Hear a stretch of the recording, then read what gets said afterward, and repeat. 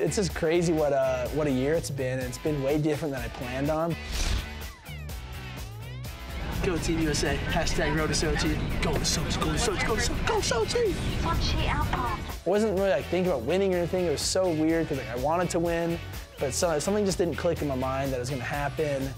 And so, I don't know, there's so many cool moments in this whole past year that I wasn't really thinking of, you know, even at the Olympics, I couldn't even process winning. You know, I didn't want to think about it. It wasn't me not hoping I'd win, but I couldn't process winning the Olympics. It still doesn't make sense in my mind. It's the weirdest thing ever.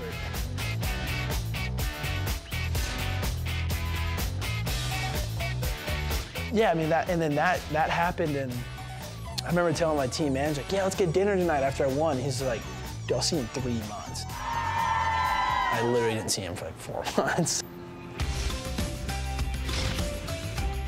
And the first ever to win slopestyle gold is an American. Sage Kotsenburg, a 20-year-old from Idaho, put in the first gold medal of the Winter Games in the USA column, and doing it with a trick he had never tried before.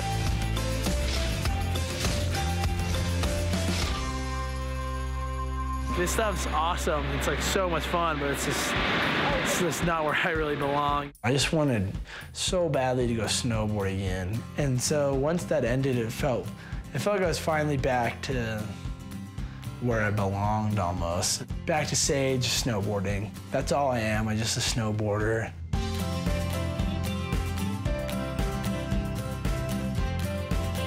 It was definitely a roller coaster year. The ups and downs of making it to the Olympics, winning the Olympics, media tour, and then finally getting to go film and just ride. It was the year of my life. It was everything I could dream of.